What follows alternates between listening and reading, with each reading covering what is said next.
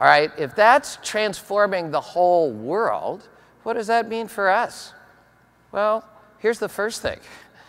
As you well know, we have increasingly sophisticated clients with much more access to information about the services your law firms present, and therefore who are demanding more and more transparency and accountability from the service providers.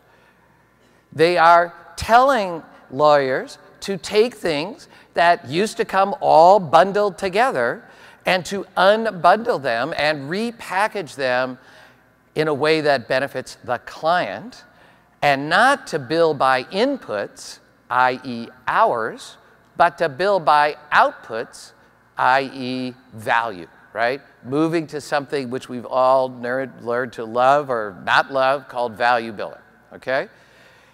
This is also creating new competitors.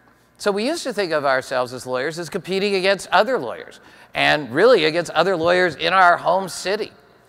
Now, not only do we have to compete with lawyers around the world, I'll come back to that in a second, but we also have to compete with a whole range of other kinds of providers who are offering services at the boundaries of the services that we provide.